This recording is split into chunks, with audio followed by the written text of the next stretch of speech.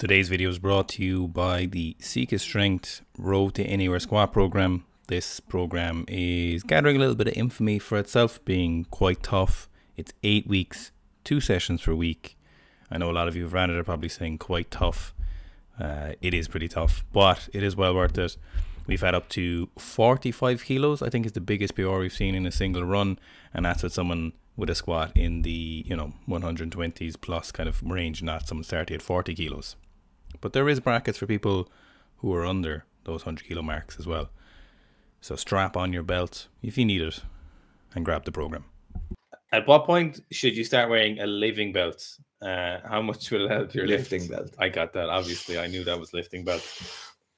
There's no real point when you have to start wearing a weightlifting belt. In general, we would recommend that you wait at least a year before you wear a belt. If you're very new to strength training, after that, then you can kind of pick and choose and make decisions based on how your training goes and what you prefer and what you don't prefer. Then you can kind of start deciding if you want to wear a belt, but you don't have to start wearing a belt at any point. How much to help your lifting? Again, it varies depending on the lifter and the person and what kind of lift you're doing, and what your preferences are and how long you spend training your belts, and when you start warming up with your belts, at what stage you start putting on your belts. Some lifters, for example, like at the extreme end, like Gabriel St. Crane, will only wear a belt in competition or his heaviest possible clean jerk, but wouldn't wear it then for 98% of the rest of his training. And then you have other people who will put on a belt at 100 kilos and then whatever lift they're doing and just wear it for the whole thing, So it really depends how much it'll help your lifting. I don't really think belts give you a whole lot. I think they just give you a little bit more consistency over a longer time frame as opposed to mechanical advantage on one lift. I think this assists you over the seasons and over the sessions and over the weeks. You have those sets and reps. When you just have that belt and it helps you a little bit more, it kind of adds up.